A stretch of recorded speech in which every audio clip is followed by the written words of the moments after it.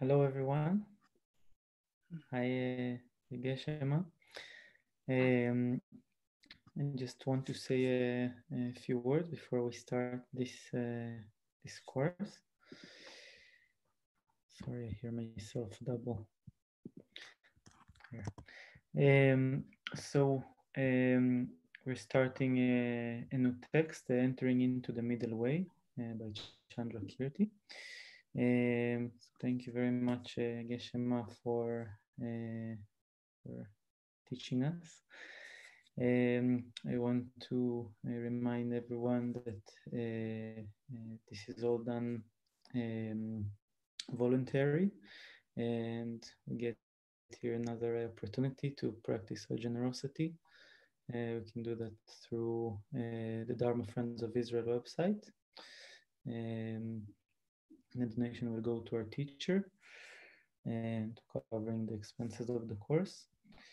We have the WhatsApp group, which we are using from the previous study, so we'll keep on using that. If there are any new people here that want to join, I will post the link here on the chat, and also you can find it on the website. And I'm sending now also a text here in the chat that we will study. Will be available to download here from the chat of the, let's see. Okay, so it's you can download it from the chat of the Zoom window. This will not be published on the website, so if you have any issues with that, you can email me or talk to me through WhatsApp or anything, and I will make sure you get to the text. Okay. Thank you very much, and Geshe, you can take the lead. Okay, all right. Well, shalom, everyone. Good evening or good afternoon, wherever you are right now. Good morning, maybe, I don't know. Well, it's lovely to be back, this time with another text. This time, one of the texts that is studied most when it comes to the subject of Madhyamika. This is the text that is studied most in this tradition, in the Gelupa tradition. And also, of course, also in the other tradition, it's widely studied. And I'll say a little bit about this text. I was asked by one Leora to say a little bit about the text, about its background, and I'll definitely do that to give you whatever information I have to pass that on to you. And by the other Leora, I was asked to include meditation. So I'm thinking to do that as well, to give you the opportunity to meditate on this text. Maybe not today, just because today it's more introductory, but we'll start this session with meditation. We start with meditation. Why? Because what I'd like you to do is to do a visualization meditation, to visualize Buddha in front of you, Chandrakirti, to visualize this enlightened being in the space in front of you. And such is the power of the mind. If we do these kind of visualizations, Nagarjuna, Chandrakirti, the main kind of masters, if you like, the main teachers that are connected to the text we study, it is said that through this visualization, we're more inspired by their presence. It's almost like the text comes alive in their presence. And although we just visualize this is said to be in accordance with reality, because their mind, just like our own mind, cannot be destroyed and is still around. And if they've attained the full enlightenment of a Buddha, can actually manifest right where we visualize them to be. So therefore, I'd like to start with some breathing meditation, just to settle the mind, calm the mind, let go of any disruptive thoughts, ideas, etc. Then I'll say a few words about the visualization. Of course, very important then to set the motivation. The motivation in this case to become fully enlightened, to reach the awakened state of a Buddha for the welfare of all sentient beings. I just assume that all of you know what this means, having a background, because this is an advanced text. And of course, we'll learn more about it as we go along. But anyway, to set the motivation, and then we do a few prayers together, refuge and bodhicitta, and then the 4 measurables. And what I'd like to do is, with the 4 measurables, it's just 4 lines. I take a short break for you to be able to reflect on the words that you just recited. So it's about sentient beings' happiness, being free from suffering, because that's the main motivation. We're doing this for the welfare of all sentient beings, wishing to be awakened, and having generated the wish to become awakened, to reach the state of a Buddha, we then engage in the activity of actually visualizing we are responsible now for the welfare of sentient beings, happiness, suffering, and so forth. Okay, so let's start with a few moments of just breathing meditations, even though we're not in the same space, but we're in that same group, so it works in the same way.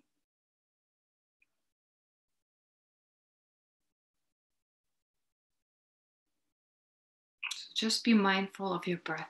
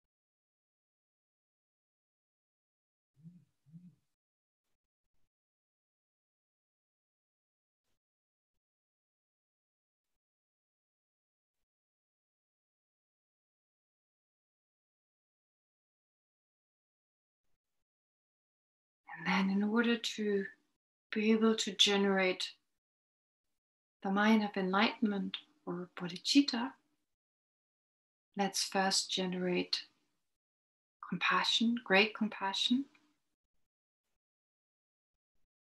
a loving attitude that wishes for all sentient beings to be free from suffering.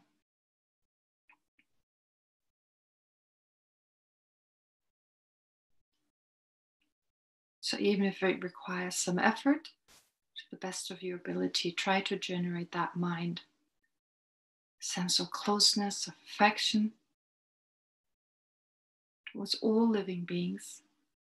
And then the wish, may they be free from any type of suffering, any type of limitation, and so forth.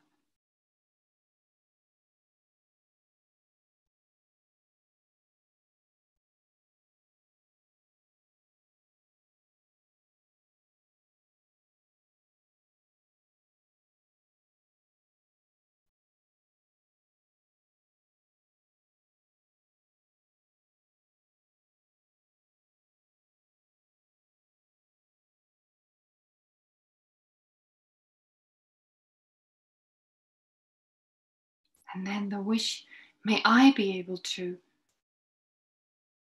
assist sentient beings, lead sentient beings to such a state, free from all problems, from all limitations.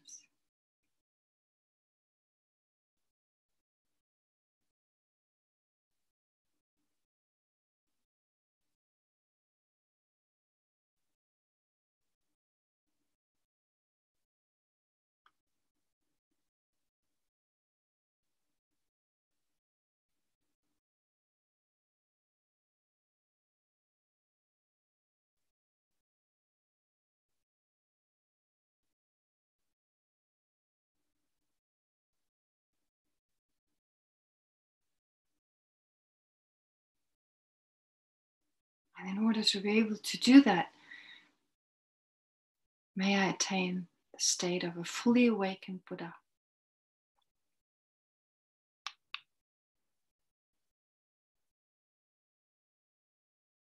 May I be able to transform my mind into the awakened mind of an enlightened Buddha.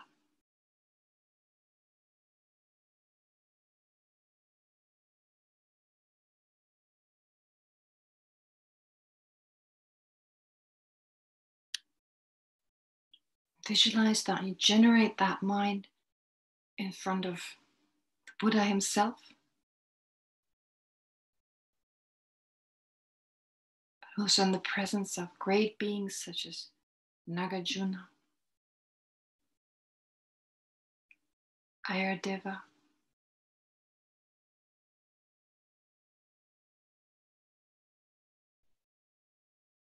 Buddha Palita, and Chandrakirti.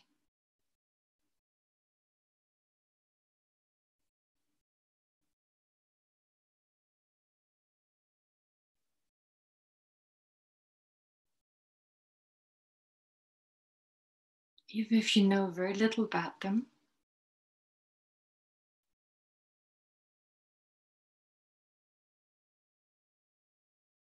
just visualize these great masters in the space in front of you, particularly the Buddha himself.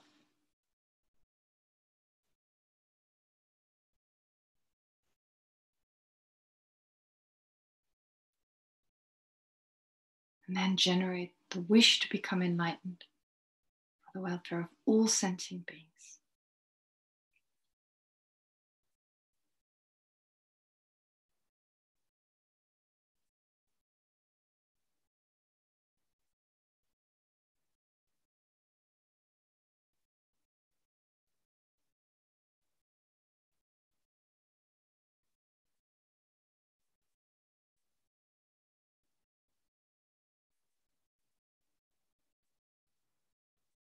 And then to think that, so today, learning about Chandrakirti's text, Entry into the Middle Way, may this become one of the causes for me to totally purify my mind so that I can reach that awakened state of a Buddha.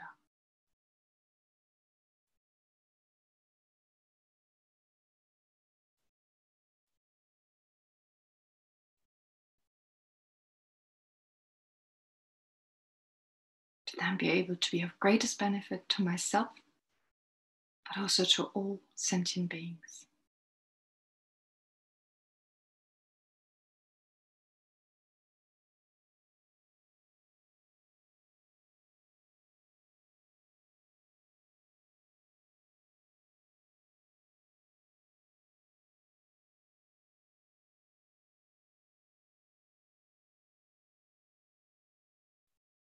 And then without losing this motivation, let's recite the prayers together. Shir, if you can display them on the screen.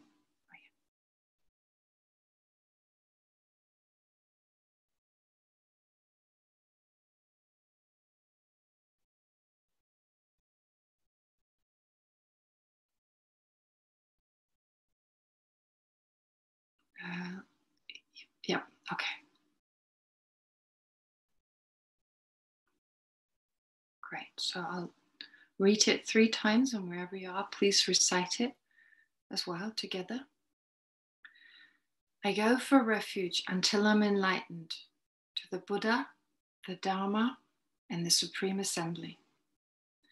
By the accumulation of merits of practicing generosity and so forth, may I become a Buddha to benefit all sentient beings. I go for refuge until I'm enlightened to the Buddha, the Dharma, and the Supreme Assembly. By the accumulation of merits of practicing generosity and so forth, may I become a Buddha to benefit all sentient beings. I go for refuge until I'm enlightened to the Buddha, the Dharma, and the Supreme Assembly. By the accumulation of merits of practicing generosity and so forth, May I become a Buddha to benefit all sentient beings. And then the 4 measurables.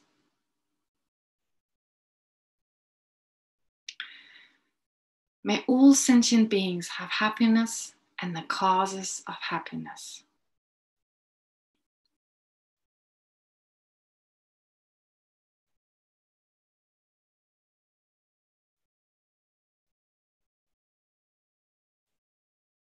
May all sentient beings be free from suffering and the causes of suffering.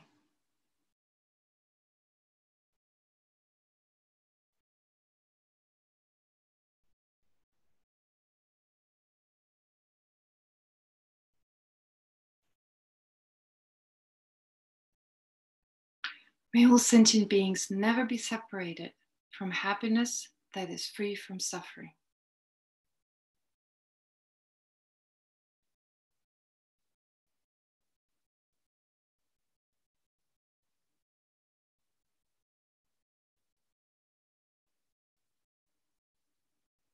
May all sentient beings abide in equanimity, free from attachment for friends and hatred for enemies.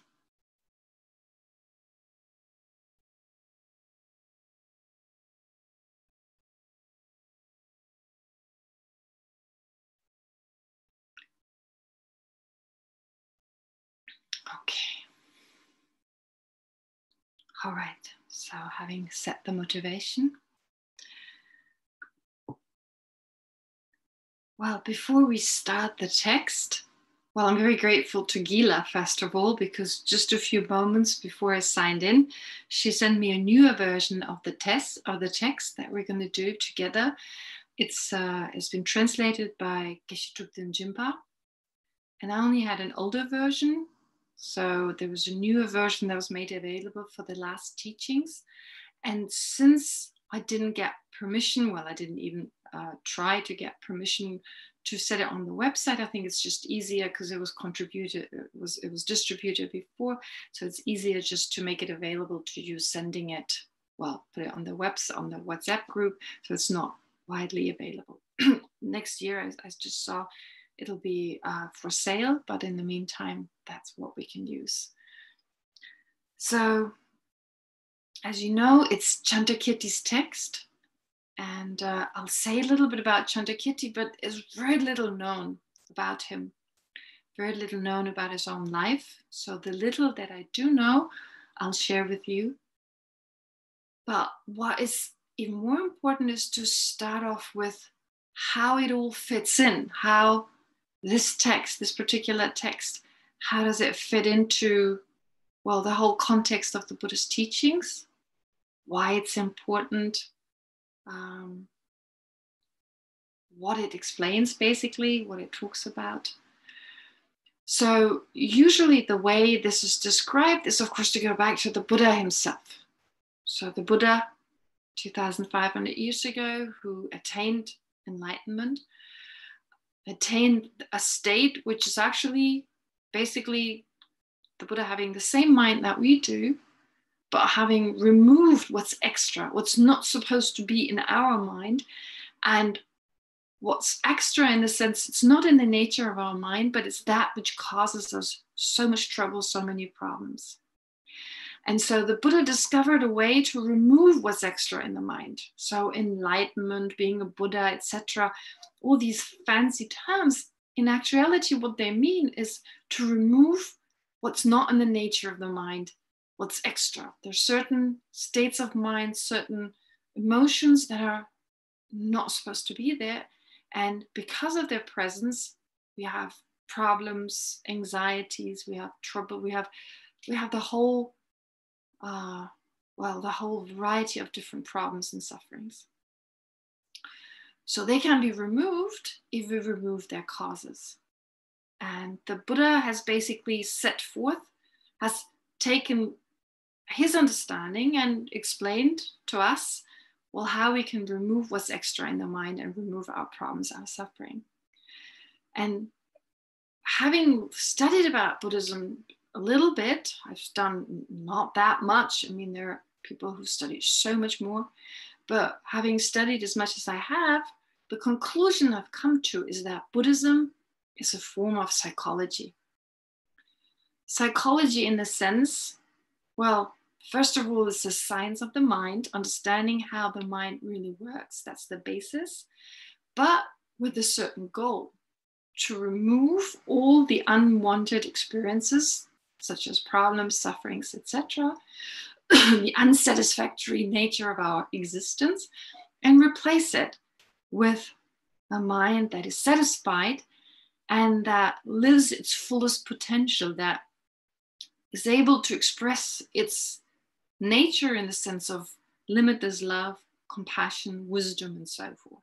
And that's another, if you put it in another way, that's the fully awakened state. So I know that some people hesitate to say that Buddhism is a form of psychology, because nowadays the word psychology is used for a system that helps us to deal with everyday problems. It's not about past lives and future lives, etc. It's just to do with this life's issues. But most terminologies we use that we borrow from, well, from the English language in this case, they mean something quite different, if not in the Buddhist context. So the mind, consciousness, our experiences, they're explained quite differently. And still we use words to then convey the Buddhist idea. So I don't see any problem in saying that Buddhism is a form of psychology, but not psychology that is only concerned with just the well-being and happiness of this life. Although it's part of that, of course. And we start off with that in mind. But it goes even further. But everything in Buddhism is really about understanding the mind and transforming it, and understanding that there are certain states of mind that are just good for us. So what we call religious states of mind, such as devotion, faith, they're actually good for us if what we have devotion towards, if that which we have faith in is something positive, is something that helps us to learn.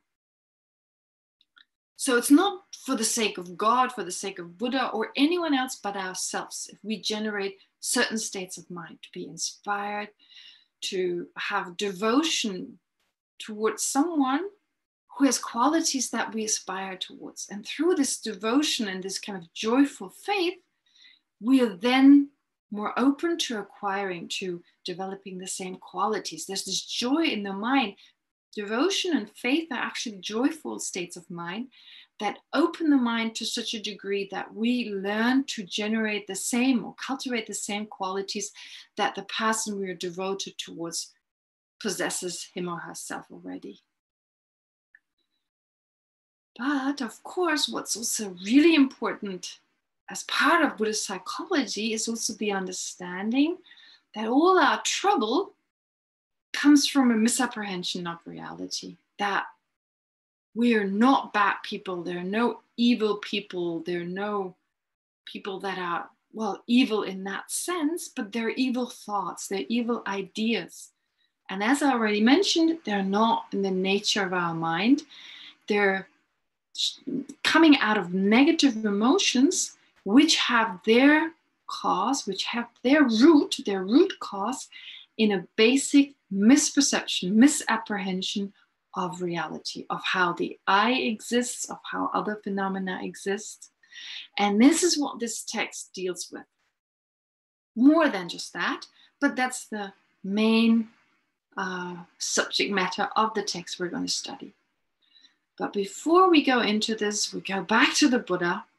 How does this text that we're going to study, Entry into the Middle Way, how does it connect to the Buddha? Well, quite simple. The Buddha, of course, taught the subject matter we're going to study here, but in a slightly different way. The Buddha taught in a way that is confusing for us now, in the sense that the Buddha just traveled all over India after he reached what's called the awakened state. He traveled all over India, and whoever he met and whoever was interested, who requested the Buddha to talk about his realization, about his understanding, he then taught according to that person's predisposition, interest, aspiration, and so forth. Based on the assumption, well, not just the assumption, but from a Buddhist point of view, based on the fact that the Buddha was all-knowing and knew exactly what was best for that person. Not omnipotent, not only omniscient, all-knowing as in like omniscient, not omnipotent, could only teach, could only share with everyone else, whoever he met, what he had come to know to be true, what he had experienced, to share it with someone else, whoever he met. And then it was up to this person to apply, to practice exactly what he or she had been taught. And that being the style of teaching of the Buddha, and sometimes, of course, he taught to crowds of people, but again, always according to the needs of the individual person. And that, even if that meant he had to adjust his teachings to everyone, well, that's exactly what he did. So in that way, the Buddha gave so many different teachings, and it's very difficult to categorize all these different teachings because the style of teaching was such that it was very spontaneous, and again, according to the needs of the people present. However, there was still a way that there was some pattern to his teaching, and that's why usually one way of dividing the Buddhist teachings to categorize them is into 3 Dharma wheels. 3 wheels of Dharma, which is just another way of saying 3 categories of teachings, if you like. So the first category is when the Buddha set forth the Four Noble Truths that I guess you're all familiar with, the fact that we all have suffering, we have experiences that we need to recognize that they are there. Many of them we recognize, but many of them we're not aware that they're actually, in the nature of suffering, if you like, that they're unsatisfactory, and that we don't need to have them because they have a cause. They have a cause, they have a root, they have something that gave rise to these experiences, which are not in the nature of our mind. And in the same way, the causes that give rise to them, they're not in the nature of the mind. Their root causes the misapprehension of reality, and that they can be removed, that there's cessation of those, and there's a method that leads to that. So he introduced this idea without really talking much about what's called the ultimate nature of reality. Nonetheless, he did use this terminology, conventional, ultimate, introduced those ideas, as was already known in India at the time, an absolute kind of ultimate truth versus a conventional. So he used similar terminology, but explained it slightly differently. He explained the different categories of phenomena, causes, causation was very important, so that our experiences are the results of certain causes. So causation, the law of cause and effect, which includes the law of karma. Certain volitional actions lead to certain results. So he gave a very introductory, very good foundation during that first turning of the wheel, the main subject matter being the Four Noble Truths. And then during the second turning of the wheel, he introduced what's called the Perfection of Wisdom Sutras. He introduced the explanation of emptiness. He introduced emptiness. He talked about the ultimate nature of all phenomena. So, having laid the foundation of how do phenomena exist, causes, conditions giving rise to our problems, what are those problems, the dissatisfactory nature of our existence, what are the methods to get out of it. After establishing all that basis on a conventional level, he then went beyond that and explained emptiness with the Perfection of Wisdom Sutra. So until last Sunday, we studied one of those, which is the Heart Sutra. The subject matter of which is, just as the subject matter of the other Perfection of Wisdom Sutras, is emptiness, or, well, the ultimate nature of all phenomena, which will be explained as part of this text. And so very extensively, explicitly talked about the ultimate nature of phenomena. Implicitly, he talked about other factors as well, bodhicitta, the way to attain enlightenment, and so forth. And then there was the third turning of the wheel, which has different aspects. First of all, he, for his disciples, for some disciple, it seemed this, the first turning of the wheel and the second turning of the wheel, they seemed contradictory. Because in the first turning of the wheel, it seemed like everything was so solidly real, existed as the Four Noble Truth, etc. And then during the second turning of the wheel, he's basically saying nothing exists in and of itself.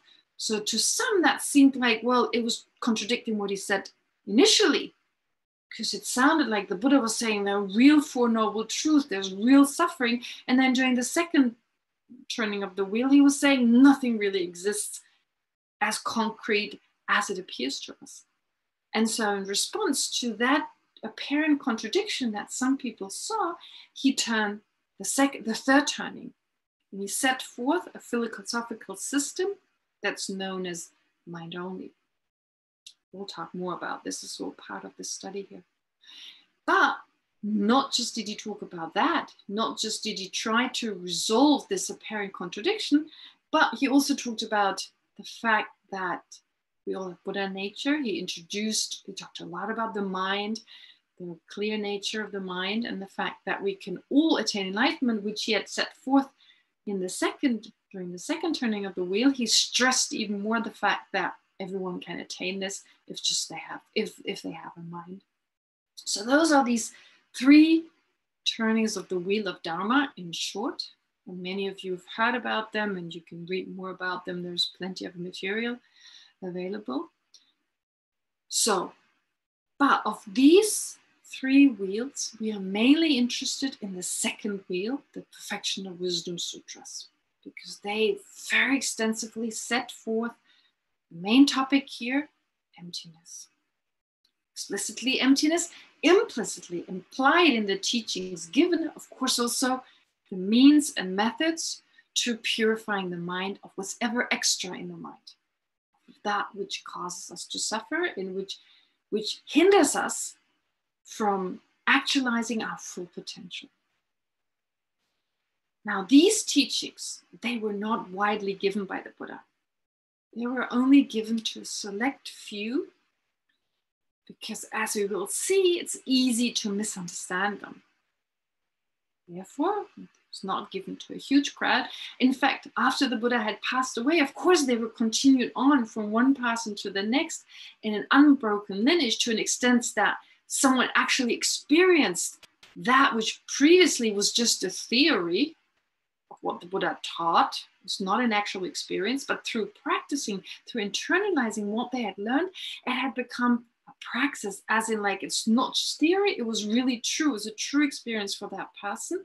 And whatever they had experienced, they passed on to the next person in that living kind of lineage, by way of this living lineage, one person experience what the Buddha had taught, and then passing it on to the next, and so forth. However, those teachings were only passed on to a small crowd of people, and it's said that they totally disappeared at some point, at least in this world. Whatever that really means. Well, in India mainly, in certain areas, those had totally disappeared.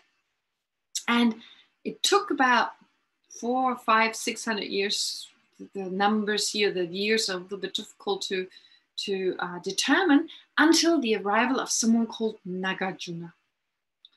Nagarjuna, who rediscovered these teachings, the Perfection of Wisdom Sutras. He rediscovered them and he reintroduced them. And he gave wonderful teachings, in particular on the main subject matter, again, on emptiness. So he was a very prolific writer. He composed a lot of different explanations on the Buddha's thoughts, but he was most famed for 6 commentaries they're called the 6 collections of reasoning, of which the main treatise, the main text he wrote is called Fundamental Wisdom. It's a very extensive text, mainly on that which, during the second turning of the wheel, during the Perfection of Wisdom Sutras, those teachings by the Buddha, the explicit meaning of them, he set forth that explicit meaning. He talked about emptiness, about how phenomena really exist based on cause and effect, based on movement, based on the Four Noble Truths, and so forth, very extensively. So just talked about emptiness. And so it was after the Buddha's passing away, for many hundreds of years, these teachings, these extensive teachings on emptiness were hardly existent, and then reintroduced by Nagarjuna, and had now become more of a mainstream kind of teaching. So together with Nagarjuna's main disciple, Ayadeva, they explained very extensively what emptiness is.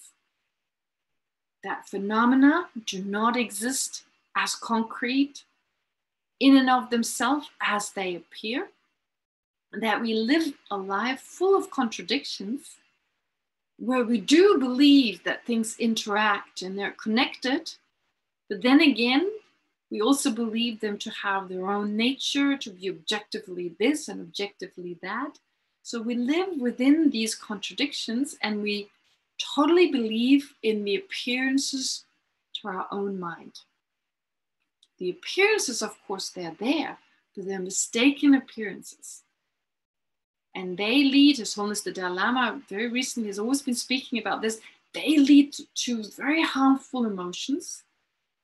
These harmful emotions, they believe in the appearances that arise to the mind. So just like an optical illusion can arise to the mind, can appear to the mind, they're an even deeper illusion, if you like, a deeper mistaken appearance that appears to our mind, that arises within our mind, and that leads to very harmful emotions that harm us more than anyone else. So the person who has those emotions, they're harmed by those emotional states, and they are the main cause for all our problems.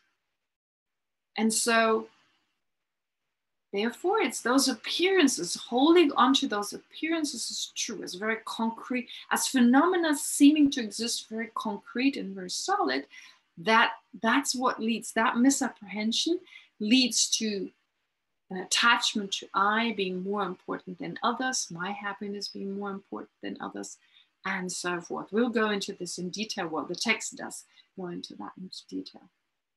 So, therefore, Nagarjuna basically set forth many, many different reasonings that explain that phenomena cannot exist in that way.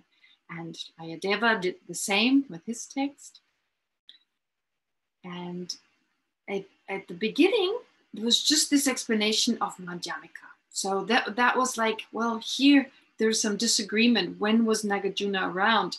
Some say around the time, like 100 years before Christ, like about 400 years after the Buddha's passing away. So the Buddha lived 2,500 years ago.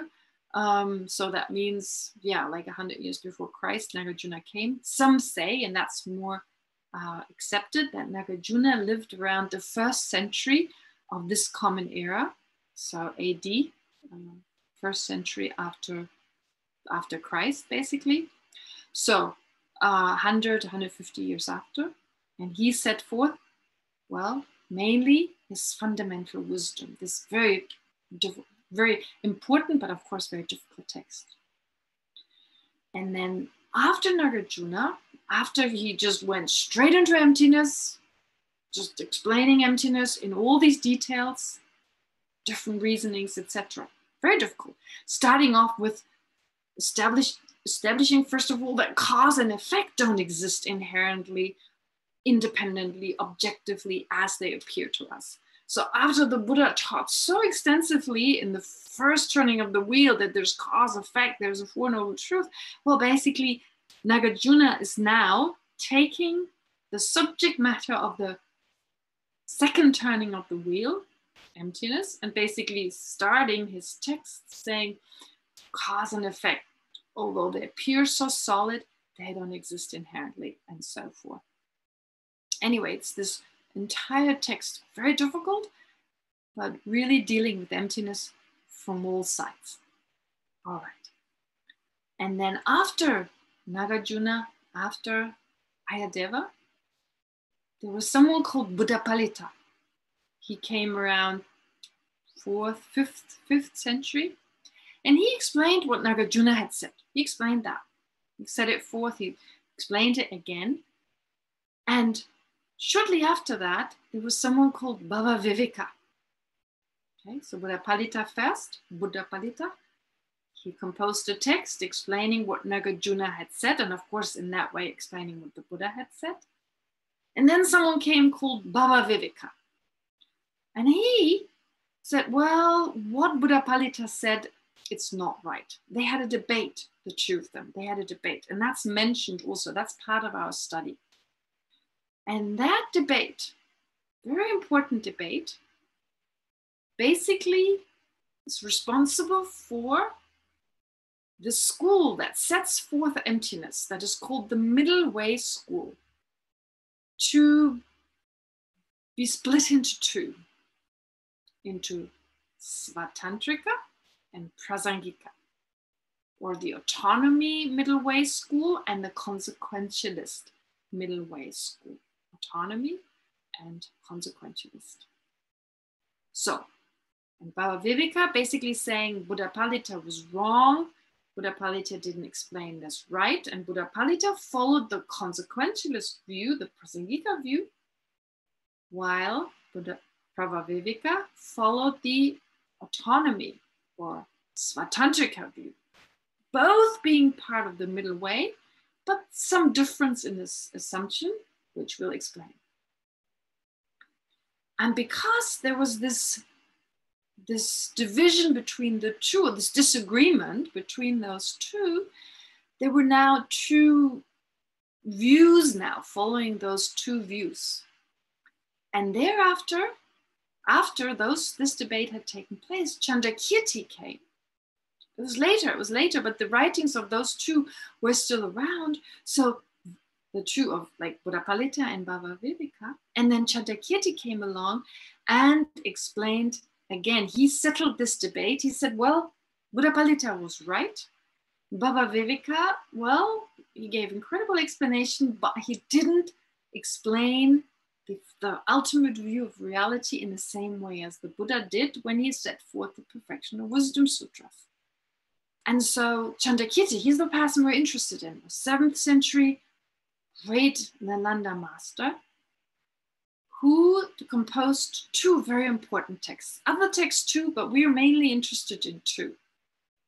So, like you heard me say, the word Nalanda. Actually, of course, many of you know this, after the Buddha's passing away, a few hundred years afterwards, this incredible center of learning developed in India, responsible for preserving Buddhist psychology so long until its destruction. However, so long that the Tibetans came to get Buddhism, basically translate it into Tibetan and bring Buddhism to Tibet to preserve it there. It disappeared in India around the 12th century, but until about that time, there was this university, monastic, if you like, or Buddhist university. And in that university, you had monks and lay people study together. I assume nuns as well. I don't know. They're not mentioned, but no reason why they weren't any nuns. So, but definitely Buddhist philosophers and also non-Buddhist philosophers who debated, who meditated, who discussed Buddhism, but also other traditions to keep alive these ideas that were taught by the Buddha.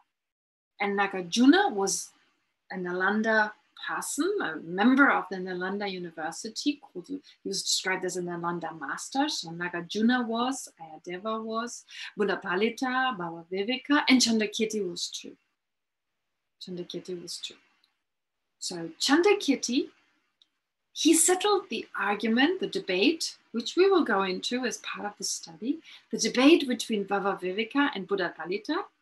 As I said earlier, he said, well, he established that what Buddhapalita said, how he explained emptiness was correct. Baba Viveka was slightly off. Not to say that Baba Viveka didn't say incredible things, but in terms of emptiness, that part he disagreed with. And he composed, as I said, 2 main texts, which one of them we will study here today. So he composed 2 texts in which he settled the argument, but of course also talked about or explained Nagarjuna's fundamental wisdom, and thereby also the second wheel of the Buddha. That is the Perfection of Wisdom Sutras that the Buddha himself taught during the second turning of the wheel. Okay, so that's basically the background, if you like. What's most important is that the 3 Dharma wheels the Buddha turned. The Buddha gave 3 bodies of teaching, if you like. The second teaching deals with the object. It's that which we need to understand in order to remove our basic misapprehension of reality. And that's really hard to understand because we perceive the opposite of that. So it requires a lot of explanation, which was given by Nagarjuna, for instance, in his text, Fundamental Wisdom. And then later on, in the 7th century, of course, also to settle the debate that I mentioned between Bhavaviveka and Buddhapalita, and they probably didn't meet. It's not sure, it's just they both composed text. And so they'd composed their own books, their own texts. And in Bhavaviveka, he criticized Buddhapalita. There was this debate, and that really influenced the Buddhist community at the time in India. And in the 7th century then, Buddhapalita was around the 5th century, Bhavaviveka 6th century. And then in the 7th century, Chandrakirti gave the answer to that debate, but also explained, of course, emptiness, explained the second turning of the wheel, Buddha's teachings on emptiness, as well as Nagarjuna's text, Fundamental Wisdom. So now we say there are 2 texts. There are 2 texts by Chandrakirti. The first text is called Entry into the Middle Way, which we study here. I'm saying it's the first text because that was composed first. And the second text is called Clear Words. First text called Entry into the Middle Way. The second is called Clear Words. The first text is a more general explanation, in particular of Nagarjuna's fundamental wisdom. More general, and of course, by implication, what the Buddha has taught. But why was it more of Nagarjuna? Well, because what we need to understand that although as I kind of race through the centuries, as I talk about this, it sounds like there's no time in between, but of course there are hundreds of years. In the 7th century, it had already almost been more than 1,000 years since the Buddha had lived on this earth. And so the style of teaching of the Buddha, I mean, even after the Buddha's passing a few hundred years afterwards, it was outdated in that it was easily, the meaning of what the Buddha had said was easily lost because people didn't talk that way any longer, explain things no longer in such a way. And so it needed to be explained again. Just as Shakespeare is the way Shakespeare talked and wrote his plays, we don't talk like that any longer, and it requires interpretation. So therefore, Nagarjuna's place was to use words that were used at the time, ideas, the style of teaching, etc., that was applied or that was used at the time to explain again what the Buddha had said. But then, of course, Nagarjuna's style of teaching, that was at some point outdated, if you like. People no longer easily understood it the way they understood it briefly after, or shortly after Nagarjuna had composed it. So you needed again that to be explained. And it was by Buddhapalita, it was by Bhavaviveka, and then, of course, also by Chandrakirti. So because Nagarjuna had focused totally on emptiness, although the Buddha had focused on much more, but just on emptiness, and because it's such an important topic, you had these other masters explain them. Chandrakirti again explaining it, but adding more to it in his entry into the middle way. So those two texts, therefore, that Chandrakirti, the ones we're focusing on, besides, of course, he composed other texts, but we're not interested in them. Those two important texts, one is Entry into the Middle Way, and the other one is Clear Words, which followed after Chandrakirti composed Entry into the Middle Way, or Entering into the Middle Way. So the first text, Entering into the Middle Way, was an explanation of emptiness, the way it was set forth by Nagarjuna, but it was more than that. It was more than that. It explained more than just that. It explained also the path to enlightenment. It talked about, for instance, 3 very important states of mind, which we'll discuss. They're described at the very beginning of this text. One of them is great compassion. The other one is bodhicitta, and then wisdom. Those 3 are explained initially. He explained the 6 perfections, the 10 perfections, which are the 6 plus 4 more. And in general, just talked about not just emptiness, but also about the path, about the method aspect, the emotional states of love, compassion, etc. So he gave a fuller picture, didn't go into all the same kind of reasonings that Nagarjuna went into. It didn't have to, because Nagarjuna had explained those very clearly, but supplemented it with other aspects. And that's why they say Chandrakirti's text, Entering into the Middle Way, is such a great text just to enter into the Madhyamika, to enter into emptiness, which is why this is the most widely studied Madhyamika text in the Gelugpa tradition. Also in the other tradition is widely studied, but in particular in the Gelugpa monasteries, although we all study Nagarjuna's text, but not as extensively as Chandrakirti's, because it's such a beautiful way to start. And once you understand this text, the other texts are much easier. So it's almost like a guide to, or it's like the recipe. If you study this, then it opens the door to all the other texts, and you can relatively easy understand, well, Nagarjuna's writing, of course, Ayadeva. Of course, it's still difficult, but it's much easier through studying Chandrakirti. So that's Entering into the Middle Way. Clear Words are not as general, as in like including as much as Entering into the Middle Way, but it's more a word commentary. It explains each verse of Nagarjuna's text. So it's also very important, very interesting. If you're interested in Nagarjuna's text, it has been translated. It's been made available, well, in the form of a commentary. You have J. Garfield's Ocean of Reasoning. It's not easy. It's really difficult. Even the English translation is difficult. But anyway, you can study this text. But if you want to, I think a good way to go about it is study the text we study here.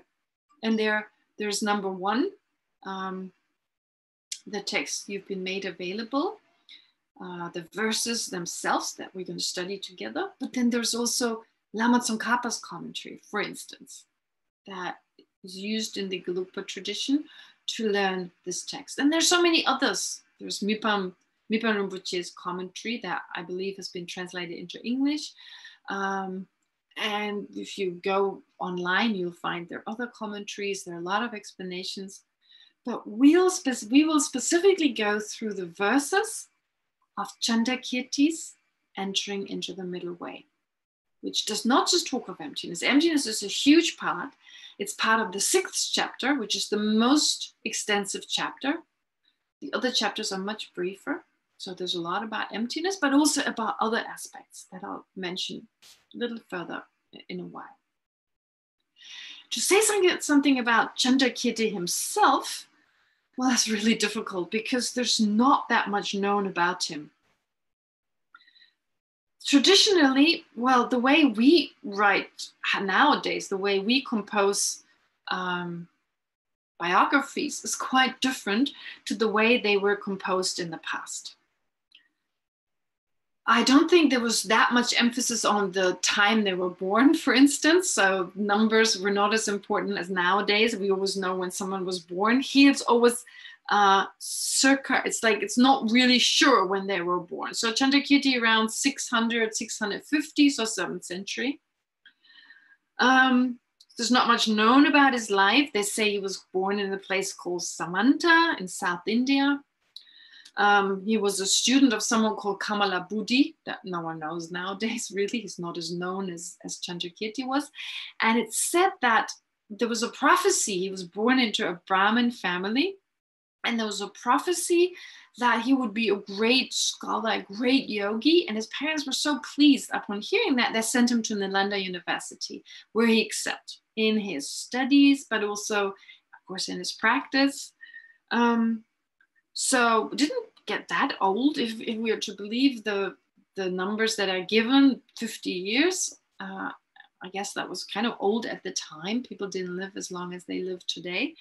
But he was a prolific writer, and his text, this particular one, he's most famed for, well, has been preserved and has been studied for more than 1,000 years now. And there are a lot of stories about him that are more like anecdotes that sound, if you don't know that much about Buddhism, they sound like fairy tales, like impossible. There are two I remember offhand. Is the one story where it said that when Chandrakirti was in Nalanda, he didn't want the cows to be milked because he felt bad for the cows to just be giving milk. So he refused to take animal products, and the monks at the monastery, or the students at the monasteries, monks, nuns, etc., lay people, they still needed to be given milk. They needed milk for their daily, as part of their diet. And so milk was always there, but it was not coming from the cows. And apparently he had learned to milk. So once there was a picture of a cow, and he was able to milk the picture of the cow. Now that sounds like what's going on? These kind of stories, like he had these miraculous powers that we hear from maybe other religious paths and spiritual beings in other religions. We talk about these powers, and nowadays we have a hard time believing them. But in the whole context of the ability of the mind, the power of concentration, the power, we know a little bit about the power of the mind, but we cannot really tap into our own power of the mind. So we can do little things with our mind, but mainly our mind is controlled by lots of emotions. So it just does its wild thing most of the time. And it's very hard for us to imagine you can control your mind to such a degree that you can also control your body, control the environment around you to a certain degree. That's also limited, of course, because it's also beings karmas, sentient beings karmas. There's that much we can do, but there's certain abilities we can develop. And one of them is said to be, walking over water and being able to stop breathing while meditating. And, there's a whole range of different things. And that's not important from a Buddhist point of view. They're not important. They're just inspiring, those ideas, what we can do with our own mind.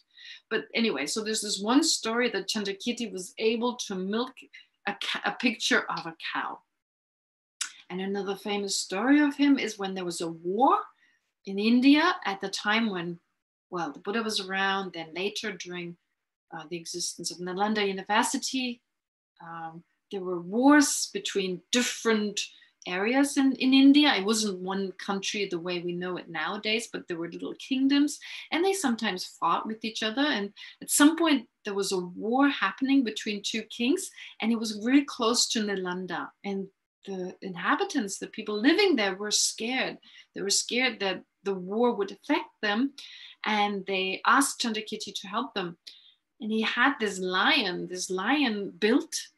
And at some point, when asked all he asked the beings or the inhabitants of Nalanda to make strong prayers, either to Buddha or to Ishvara, to God, or whatever they believed in, so to to be assisted by the enlightened power, etc., whatever kind of beings they are that we cannot perceive, and to be assisted by them. And at some point, this lion actually manifested to be a real lion, went to the battlefield, and the war stopped somehow. That's kind of the story. But I don't want to go into details of these stories. And this is really what's known about his life. There's also a story of a debate that was happening between another person. That was an interesting story. But I don't need to go into details on those. I mean, it was not so much about the debate itself, but that the other person who he was debating with received help from Avalokiteshvara. That's how the story goes. Anyway, those are not that important.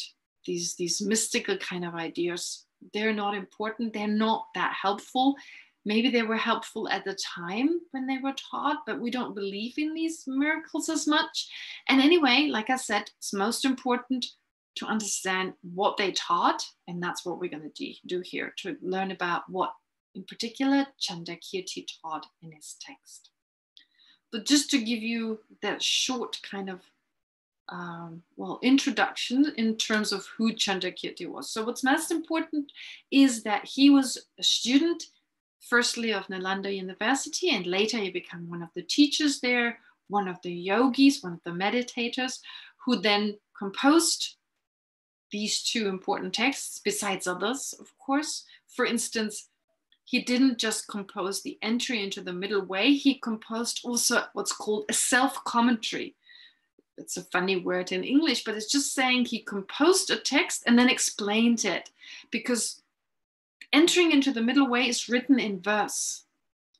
So these verses are not always clear. It's not always easy to understand them. And so you composed a text in prose that explained what he meant with each verse. So that's this self-commentary, or the auto-commentary, as it's also called, auto-commentary. His Holiness, if you were there during the last teachings, when His Holiness the Dalai Lama gave his teachings on this same text, not that long ago, 2 weeks ago, His Holiness mentioned that these days he reads the auto-commentary a lot. He's really started to get into this auto-commentary, and he actually quoted from this auto-commentary.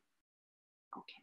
So I don't believe it's available in English yet, but then you have Lama Tsongkhapa's even more extensive commentary, which has been made available to you together with the root text, with entering into the middle way, the text we'll study here. Okay, so having heard a little bit about Chandrakirti gives you a sense that he was an incredible yogi, an incredible master with great abilities, with incredible compassion for other sentient beings. Whatever he did for the welfare of others. And his text has survived for so long because it has proven so helpful. Of course, sometimes when we hear the texts that were composed from the time of the Buddha until now, relatively few. Of course, a lot more were composed, but they didn't all prove as helpful. So only a few were passed on and continued on. And the remaining ones, well, they got lost. Some of his works probably got lost too. But the one that's most important, we still have, entering into the middle way. And that now takes me to the text itself.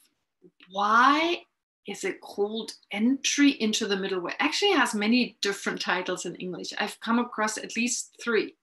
Supplement to the Middle Way, I've had Guide to the Middle Way, and Entering or Entry into the Middle Way.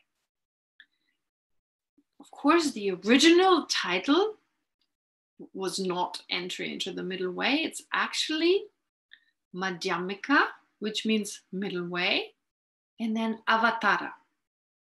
Avatara kind of means to enter into, to descend, to enter into. For instance, you may have heard of the Descent into Lanka Sutra. Lankavatara Sutra is the Atara again. Descent into Lanka Sutra was the sutra by the Buddha. Buddhist sutra. So descent, here the word is descent. Or entry into the Bodhisattvachaya, Bodhisattva Chayatara, again, you have the tara, as in like engaging in the activities or the behavior of a bodhisattva. Engaging, entering. So the Tibetan word that is used here has the connotation of entering or engaging. Oh, engaging is another English word that's used. Engaging in the middle way, entering in the middle way. Avatara can also mean to supplement. Okay. So what is meant with the middle way here? When we hear middle way, right away we think, oh, middle way means emptiness. That's true in general. Middle way is actually another word for what's called emptiness. Okay. Which reminds me to say one thing. When we hear the word emptiness, that is, well, it's a word that is used in English, but of course has a negative connotation. Has a negative connotation. My life is empty. There's so much emptiness. Well, we use that same word, but only because we talk about a state of empty, and then to make a noun out of it in the same way as it was done in Sanskrit. For instance, when you have shunya, like empty, and shunyata as the state of emptiness. Well, for that reason, we borrow that English term, but it has a totally different meaning. It's not negative. It's beautiful. It's the understanding of that is basically the way to happiness. It's the way to experiencing a satisfaction, to experience lasting sense of well-being, which will be explained. So therefore, not to be confusing, most of you probably know that, but just to have mentioned it. So therefore, middle way is just another way for emptiness. In fact, the Tibetan word uma is the Tibetan word for middle way. It just means middle, strictly speaking. But then the Sanskrit word madhyamika means middle or middle way. So saying that this object called emptiness is the middle, it's free from two extremes. Okay, so the middle, it's right in the middle. Okay, like the balanced state. Well, we get to this. So middle way, that's usually emptiness. But here, entering into the middle way, here, middle way actually means Nagarjuna's text. Nagarjuna's text, Fundamental Wisdom, is here described as middle way. Fundamental Wisdom, Nagarjuna's main kind of text on emptiness that I mentioned earlier on, 27 chapters just on emptiness. That text is here, that's called the middle way text because it describes emptiness. And Chandrakirti's text is an entry into the middle way, or engaging in the middle way, or supplementing the middle way. All those words, they work. Can all be translated in that way, even guide to the middle way. It can be translated in that way because the Sanskrit word carries that meaning. So it's saying supplement is maybe the clearest in the sense that actually Chandrakirti added a little bit. He added a little bit of what Nagarjuna just had mentioned to give the person learning this text a fuller picture of what the Buddha had taught. In the sense that the teachings of the Buddha in the 7th century, but also nowadays, of course, they're not easily understood. They were taught so long ago, so they're not easily understood. And therefore, we need a way to understand them, to explain them. So it's like in Tibetan, they sometimes use the word, it's like a key to open a box. It's something that explains, of course, what the Buddha taught by way of explaining what Nagarjuna had taught. So, therefore, it's entry or it's supplement to the middle way. It supplements what Nagarjuna talked about to understand what the Buddha talked about better. And there is a way in which this is supplemented. So it's usually described. There is this supplement, it's supplemented from the point of view of the profound, from the point of view of emptiness, and from the point of view of the conventional, from the point of view of the method part. So in both, parts are dealt with. The method part, which includes love, compassion, etc. So Chandrakirti's text supplements Nagarjuna's text with regard to that, but it also supplements the profound, the wisdom aspect. How does he supplement that? Well, Nagarjuna didn't mention other philosophical schools. In particular, didn't talk about mind only, didn't mention Madhyamika Svatantrika, as I mentioned those earlier, the middle way school, that's autonomy middle way school versus Prasangika or consequentialists, and they become a little clearer as we go along. So however confusing it is now, bear with me. So he didn't differentiate between what is consequentialist and autonomist, didn't differentiate between those two, and didn't differentiate either between what's called mind-only school and non-mind-only school. But Chandrakirti did. So he explained the difference between them for us to understand emptiness better. Then on the side of the, so he supplemented Nagarjuna's explanation with this explanation, explaining clearer some of those other philosophical views, so to understand better the view that we are trying to understand here, the consequentialist view. At the same time, he also talked about the other aspects, the methods aspects. He talks about the three qualities of still an ordinary person, ordinary as in like a mundane person, and we come to that, compassion, bodhicitta, and wisdom, and why they're for a mundane person, it'll become clear. He talked about the perfections, the different perfections, the 6, the 10, and in that way, he supplemented the text. So he supplemented the wisdom aspect of Buddhism and he supplemented the method aspect of Buddhism. All right. So I've given you a lot of information. I know for some of you it's easier, for some of you it's harder. But just to kind of say it once again, well, we're studying a text which was composed around the 7th century, long time ago, which of course explained the Buddha's teachings on emptiness, but not just that, also the Buddha's teachings on the path, bodhicitta, compassion, and so forth, based on what the Buddha taught, but also based on what Nagarjuna taught in his text, Fundamental Wisdom. And Chandrakirti taught his text, got 11 chapters. His text got 11 chapters. And the name already suggests, all right, it's the supplement, it's the entering into the middle way by way of teaching certain aspects that were not taught by Nagarjuna, for instance, or were not taught by Nagarjuna. And it starts off, the text already starts off, and if you go to the text, if you open the text, if you can, you probably have it, or maybe we can put it on the screen so you could follow it. Okay, the first page.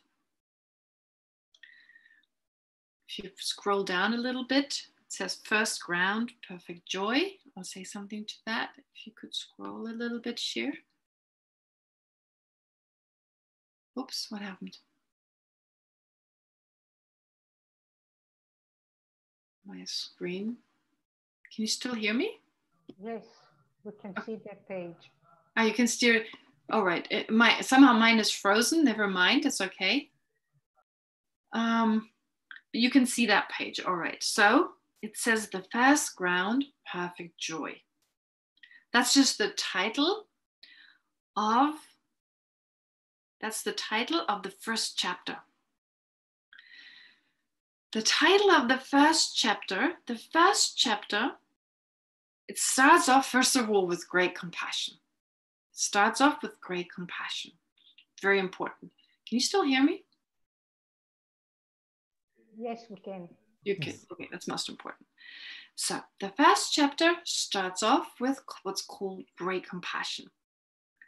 But as I said earlier on, it also deals with the 10 perfections. So each chapter discusses one of the perfections. Therefore, the first chapter discusses the perfection of generosity. And we'll come to that. It talks about generosity in a very beautiful way. Great, there we are. It talks about about generosity in a very beautiful way. But before we come to that, it talks about generosity in a very beautiful way. But before we get to that, it describes compassion. Okay, it describes compassion. Now, when you hear the first ground, perfect joy, why is it titled? Why is it given that name? Well, the reason is that someone who is on the path to becoming a Buddha, person called a Bodhisattva, someone who's training to become, who wants to become a Buddha, who has that spontaneous aspiration to become a Buddha for the welfare of all sentient beings, such a person goes through different levels, mental levels. And usually there's said to be 4 main levels. And the last of those 4 is subdivided, the last 2 of those 4 is subdivided into 10 grounds or 10 sub-levels. So we'll get into this, but just for now, and we'll have more discussion and more explanation, but just for now, there are 4 levels before a person becomes enlightened, and the last 2 levels are again divided into 10 levels or 10 grounds. And here, the first chapter is given the name of the first ground, the first of those 10 grounds, which accounts for this having 10 chapters, and the 11th chapter is then the level of Buddhahood. It describes what it means to be a Buddha. That's the 11th chapter. 10 chapters. Each chapter deals with one of those grounds, also called Bhumi. Bhumi is the Sanskrit word. But that's not interesting for now. That's just the background information. You don't need to get into this, what this exactly means. You'll come to this. So just to have the title. But now what you see is here there's a verse. No, not a verse. There's a word or a sentence. I pay homage to the gentle Lord Manjushri. Now, this sentence is actually not from Chandrakirti. Chandrakirti didn't say those words. They were said by someone called Patsap Nimata. Patsap Nimata. He was a Tibetan. He was the translator who translated Chandrakirti's text. Of course, it was composed in Sanskrit. It was composed by an Indian Nalanda master, and the language they used was Sanskrit. And for it to be studied by Tibetans, well, Atisha himself, and not just Atisha, of course, also Shantarakshita and Kamalashila. It started off with Shantarakshita and Kamalashila in the 8th century. They were responsible for Buddhism to be introduced to Tibet, not just Shantarakshita and Kamalashila, of course, also Guru Rinpoche, Pema Sambhawa. So those great yogis and masters, they were responsible for Buddhism first to come to Tibet. They were invited to Tibet by the king at the time called Chisun Detsen. So he invited Shantarakshita, Kamalashila, and Guru Rinpoche or Padma Sambhawa to Tibet to spread Buddhism there. And at that time, Shantarakshita mainly, he advised the Tibetans not to learn Sanskrit. Well, there's no harm, of course, but mainly to focus on translating what's available in Sanskrit or Pali, but mainly Sanskrit, into Tibetan.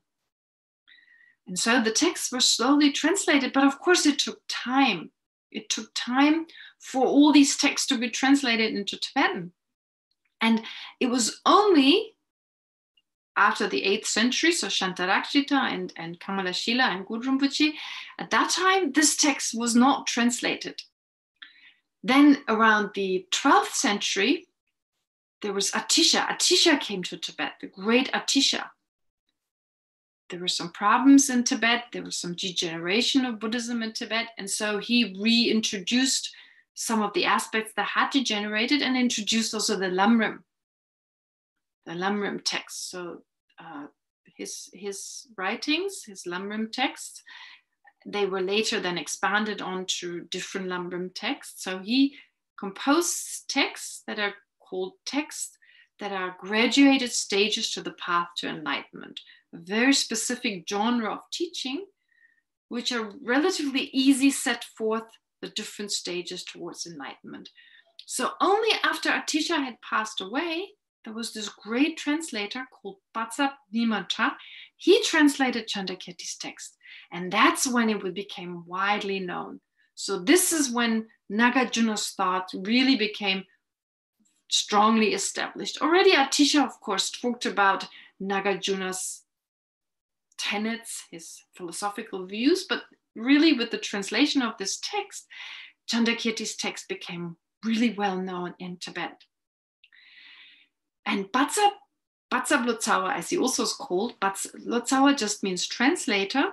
So he actually was born in Tibet, but his family moved to Kashmir in India. Kind of interesting, like Tibetans even moved to other countries at that time and grew up. He grew up there. And I suppose he knew Tibetan, but he also, of course, learned Sanskrit, and he became very, very well learned. He learned about Buddhism. He had great gurus, great lamas who taught him.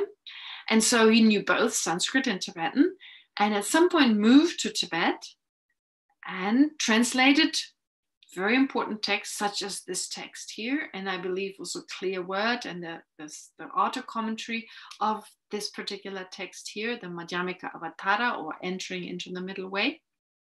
He translated all these texts, and his words here, I pay homage to the gentle Lord Manjushri, those were his own words. Those were his own words. Basically, as being a translator, he paid homage to Manjushri, and because he paid homage to Manjushri, it became clear that the subject matter of this text is mainly wisdom. Because at the time, when Buddhist texts were translated from Sanskrit into Tibetan, there was a general rule. Not everyone adhered by that rule, but some did, and Patsap Lotsawa, the translator, he definitely did, that when you paid homage at the beginning towards a certain entity, the reader knew whether the subject matter was either wisdom or concentrative meditation or morality or ethical conduct, ethical discipline. Because the reason being that earlier on, I just said that the Buddha's teachings can be divided into 3 Dharma wheels, into the 3 wheels. Another way in which the Buddha's teachings can be divided is into 3 categories again, but this time slightly differently, into 3, as I call, baskets. The Sutra basket, the Abhidharma basket, and the Vinaya basket. So, which is just another way of saying into those teachings that mainly talk about ethical conduct, that's the Vinaya basket, the basket of ethical discipline. Then there's the Sutra basket, which mainly deals with concentrative meditation. And then there's the wisdom, or there's the Abhidharma basket, which mainly describes wisdom. So they describe all the other topics as well, but the main emphasis is on those. And if a translator at the time when the texts were translated from Sanskrit into Tibetan, if the translator prostrated towards Manjushri, the Buddha of wisdom, then the subject matter was mainly wisdom. if the prostrated or paid homage to the omniscient mind of a Buddha, it was ethical conduct. And if the translator bowed, that is, paid homage to ethical conduct, those teachings that mainly deal with ethical conduct, he bowed to Buddhas and Bodhisattvas. Okay, so it's just a way to know which of those three trainings, as they're called, ethical discipline, concentration, and wisdom, is the main topic of this text. All right. So, and then it says, I pay homage to the gentle Lord Manjushri. And afterwards, Chandrakirti's words start. So what does Chandrakirti now do? Every text starts off with paying homage to something. Paying homage in the sense of paying your respect towards something. It kind of makes sense. Here in this case, again, although Buddhist psychology, well, but basically the idea is there's so much to learn. I understand, I have more to learn, and this is my example. So it's kind of like for the person writing the text, but also for the person hearing the text to be inspired, but also the person composing, here in this case, Chandrakirti. What am I aspiring towards? What is it that I want other people to know about? And then to pay your respect towards this. And in this case, it was great compassion. So what did he start off teaching? What did Chandrakirti first talk about? He talked about what's called great compassion. Great compassion is this most beautiful mind. It's a type of mind, and I ask you in the very beginning, as part of your motivation, to generate a mind that's a loving attitude towards all sentient beings, wishing them to be free from suffering. That's a type of mind, well, we don't have that naturally. We have compassion, of course, but not towards all sentient beings. And that is one of the most important aspects of Buddhism, that type of compassion. This is a type of mind that we can all generate through habituation. And we do this, and I make you meditate on this as part of, well, we started off with this. We can all generate this, and that is said to be the entry into the teachings that lead us to enlightenment.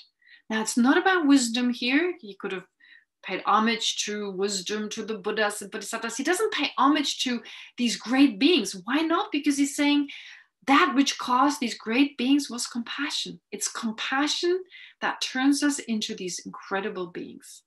And that's why he pays homage in such a beautiful way. Basically, what he's saying with the first chapter, he's saying all these great practitioners, call them Shravakas, call them middle-level Buddhas, and all this will be explained. So all these practitioners, Buddhas, Bodhisattvas, they're all born from compassion, right? So all these sentient beings, all these these great beings, they're all the results of compassion. Okay, so he describes 3 causes of those 3, but of those 3, mainly compassion. Now, time is almost up. We didn't do a meditation today. As I announced in the very beginning, we only did a little bit at the beginning. We'll do this next time because we'll start with compassion next time. The verses will be explained to you. We'll have an hour and a half as before. We'll do some meditation on compassion as well, of course. But I would like you to read this in advance if you can. If you have the time, start off definitely with those verses, the first 10, 20 verses, however much you can manage. Take Lama Tsongkhapa's commentary. That's not easily understood, but as much as you understand, that's well, great. Because the more you've read in advance, the easier it gets for you to understand this. And then we'll go through the different verses. We'll have some question and answer time. And you have the opportunity, of course, we'll take time to meditate. All right, so that should be enough for today. what is it, 28 minutes? Yeah, 29 minutes. Now, what we should do, or how we could end this session now, very important, to dedicate whatever positive potential we have accumulated to hear about Nagarjuna, Chandrakirti, and of course, having started this text, whatever positive potential we've accumulated here together, may this become a cause for us ourselves to generate great compassion, to generate wisdom, understanding reality as described by Chandrakirti, as a means to removing the misapprehension of reality that is actually not in the nature of our mind, and thereby to remove all the harmful emotions, afflictive emotions, hatred, attachment, jealousy, and so forth, to then purify the mind of all these aspects and generate the fully awakened state of a Buddha. Not for our own welfare alone, but for the welfare of all sentient beings. So let's dedicate towards our own enlightenment.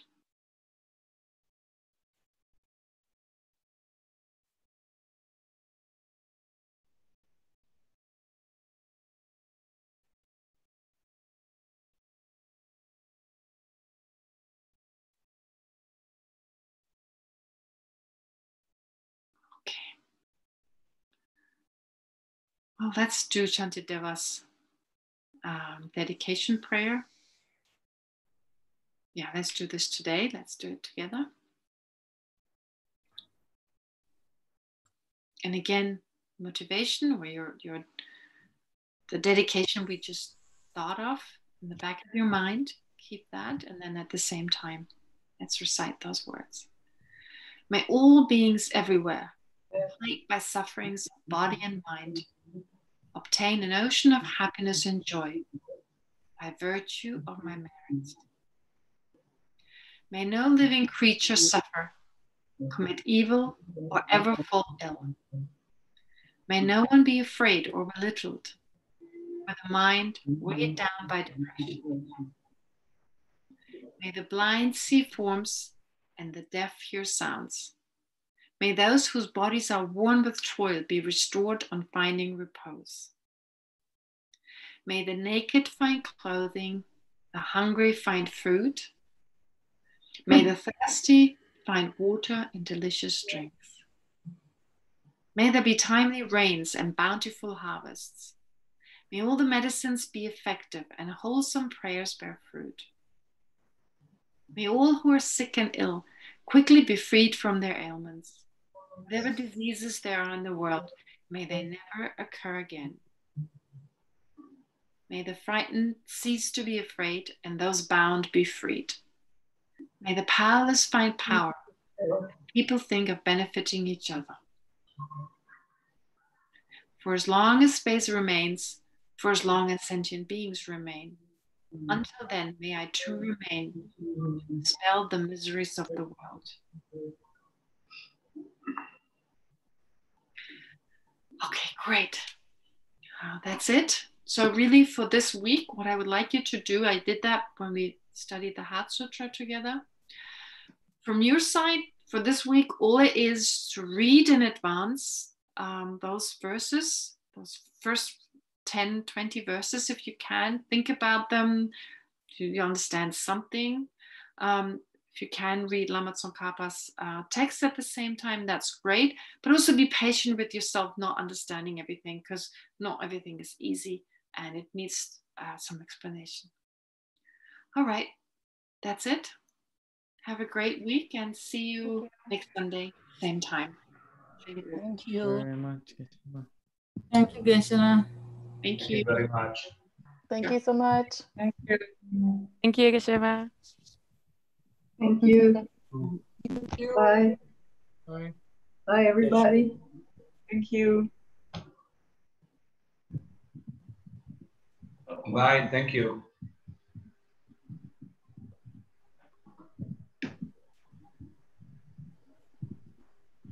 Auf Wiedersehen. Thank you. Bye.